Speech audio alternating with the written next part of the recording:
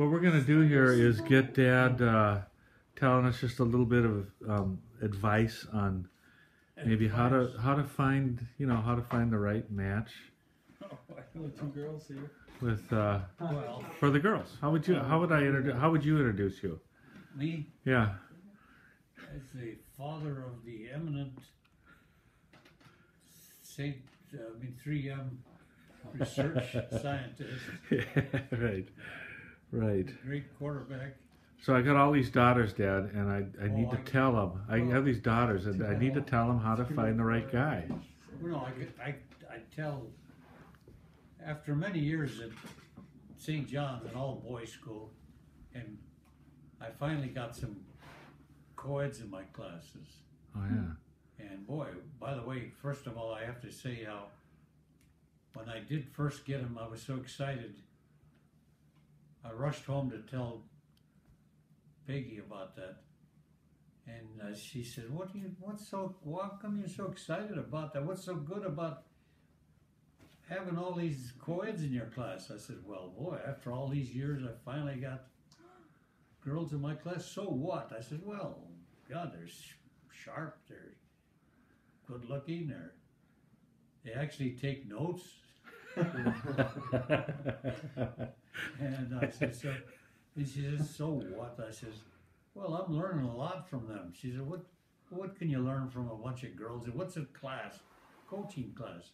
She said, what can you learn from a bunch of... I said, it didn't take me long to learn that there was no way in heck I was going to hold my stomach in for a whole hour.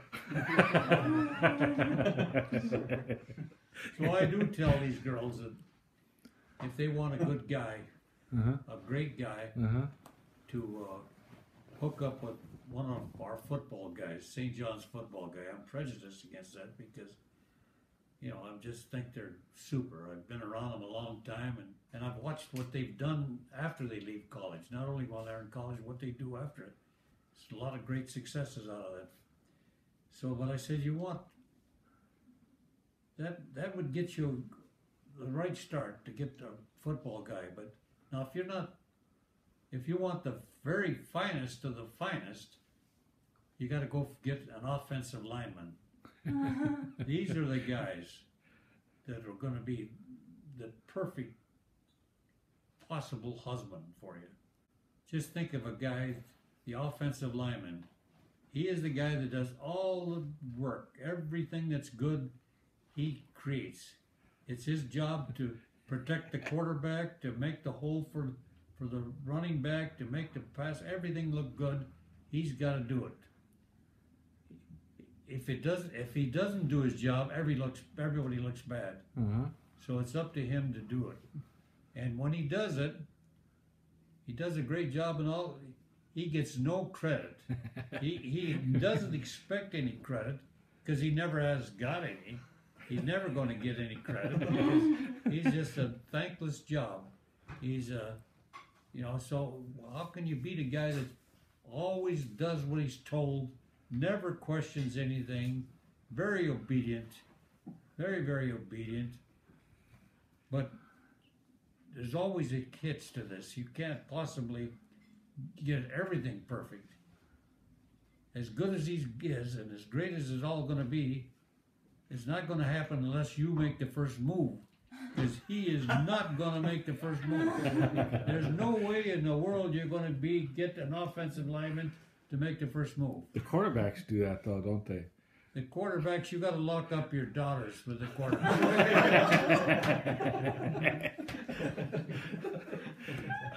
Yeah, but those centers are pretty humble guys, huh? And the center, of course, he's the ultimate guy because nothing good happens until he snaps that ball. Nothing happens. He creates everything. He gets no credit whatsoever. He's the least, That's joy. Until you get a bad snap. Pardon? Until there's a bad snap. And then everybody... Only when the bad snap happens over the guy's head or the quarterback fumbles, Then he gets all the All the credits, all yeah. the credit Always for blames that kind of a job. But he never complains.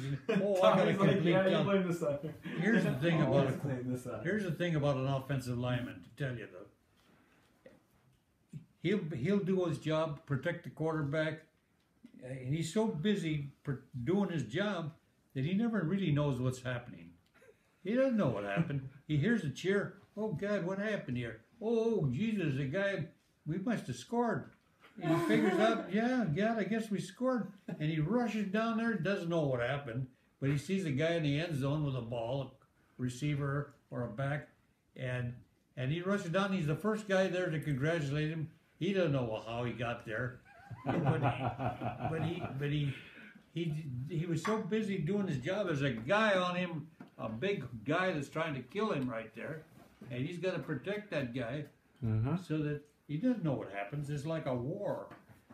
The guy in the trench over here, he hasn't got a clue that they're bombing Berlin over here. You know, he's got his job right here, and that's all he knows. Let's all the quarterbacks and running backs and wide receivers get all the glory, all the compliments. Okay, so I'll pass this on to my daughters, and Too hopefully. late. Yeah, too late. I still got Esther. I still got one left. Hey, there she Hi, goes. God. Hello. You got that, Esther? Yeah. Okay, good. All right. Well, thank you very much, Grandpa. That's good. Good advice. Offensive linemen, aren't they? What'd you say? I'd say they're well, I don't Good know. guys, really good guys, never complain, never. Yeah, I've observed that after all these years. the good ones.